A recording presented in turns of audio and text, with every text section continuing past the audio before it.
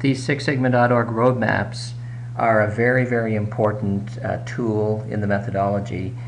I encourage belts to get to know this particular module extremely well. You will refer to it often, and it will be your guide, especially in the early days of your career in process improvement. It will be your guide every step of the way. So let's have a look now at the various roadmaps. The objectives of the module, so you want to understand the 5 phases of the DMAIC methodology and also the 5 phases of the DMADV methodology.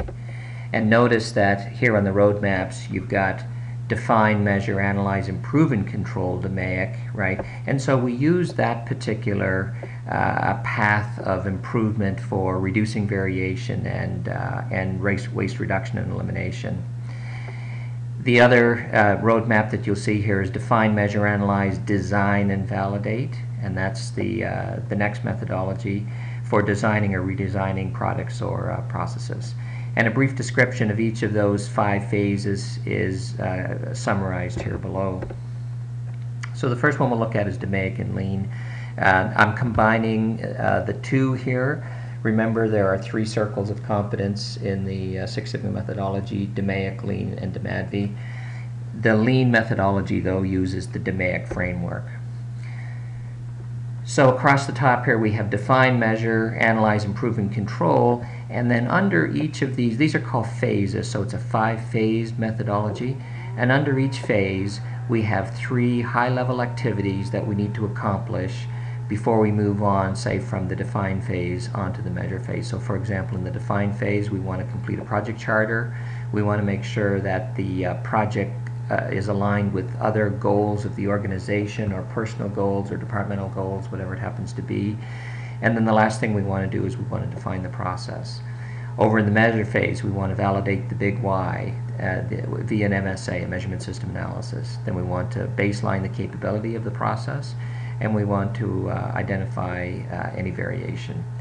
In the analysis phase, or the analyze phase, we want to do some graphical analysis, creating pictures. We want to understand the extent of the problem via some statistical analysis, and then of course we want to lean out the process itself. In the improve phase, identifying solutions, validating those solutions, and implementing the improvements. And then finally, in the control phase, we want to put together a control strategy, implement those controls, and then determine final capability. Now, looking at the define phase, these are the 3 high-level activities in the define phase, and the way we break this next set of slides out is, in this portion of the slide we have the process. So in the define phase we've got 3 steps, so that's our process. And then we've got the tools that these are the tools, so these are the tools that you might expect to use in creating a project charter. Then you've got the next set of tools which you might expect to use in aligning the project with goals of the organization. And then finally you've got the tools associated with defining the process. And then finally you've got the deliverable. So what is it I'm trying to get as a deliverable from the project charter? Well, it's a project charter, completed charter, or project contract is sometimes known as. In the next step, aligning the project with the goals, we want to make sure we've got customer critical to satisfaction, or organizational critical to quality, or baseline financials. And then in defining the process, we want a process map, maybe a SIPOC, and some preliminary process data.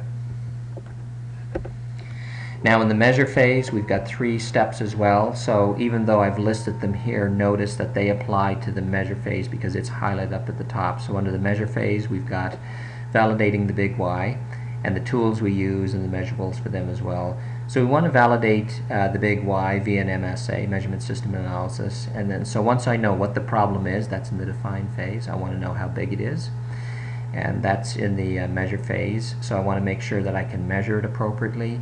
Then I want to make sure that I can baseline the capability of the process, and then kind of identify any variation that exists. And again, the tools you would expect to use, and then the deliverables. Now, I didn't mention in the define phase, but I will mention it here. You won't use all of these tools in every project. But so this is, it's not a prescription.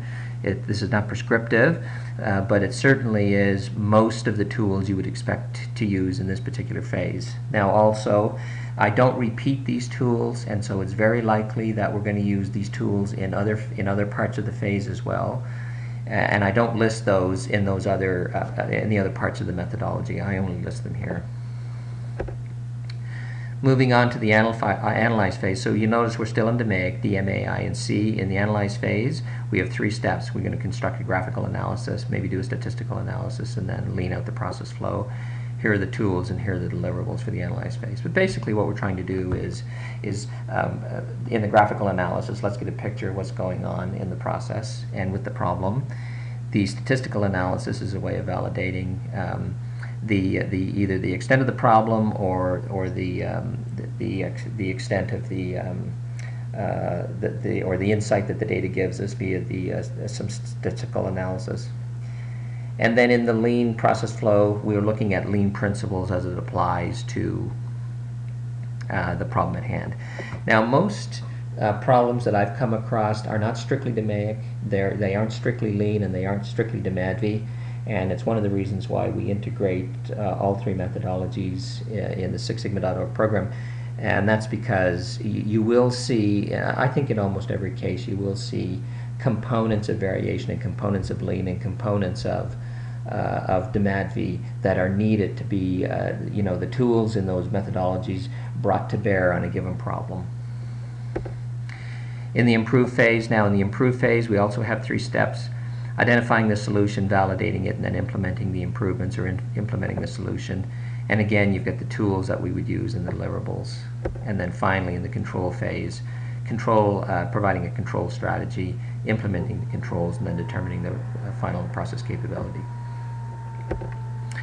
On the DMADV side of the roadmaps, I didn't mention when we looked at the comparable slide for DMAIC, but you'll notice this funnel that's sitting in behind here, and what it is indicating is at this part of the problem, in this case it's DMADV, but the same applies for lean and DMAIC. At this part of in this part of the methodology, there are many potential sources or causes or thought to be causes of the problem. And as we move through the methodology, we screen those down and eliminate and rationalize those off of our list so that we only have a select few things that we are using to control the process. So that is the idea of the funnel in the background. In the DMADV Roadmap, we define, measure, analyze, design, and then validate. So we can look at those.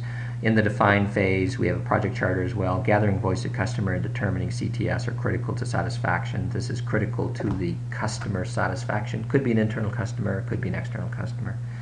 And again, the tools we would use in each of these sort of phases or steps, and then the deliverables.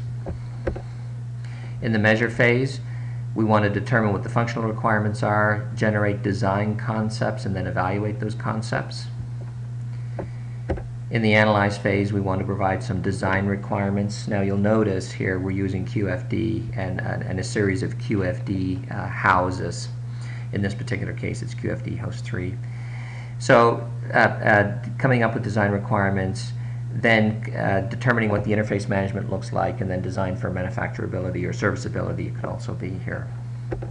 In the design phase, we want to design the process variables that will be used for the new design. Remember, this is a new design methodology. We want to provide the detailed design, and then we want to make sure that we can demonstrate or verify Six Sigma capability. And then in the validate stage, we want to pilot a prototype, document it, and then implement it. So that's it very briefly for the roadmap. Again, it is going to be your guide throughout the entire program, and I would encourage you to get to know the roadmap very, very well, because when you have doubt about what to do next, you go here. And it will show you very likely what the next steps are. So this is the SixSigma.org Roadmaps module. Thanks for watching, and good luck in your projects.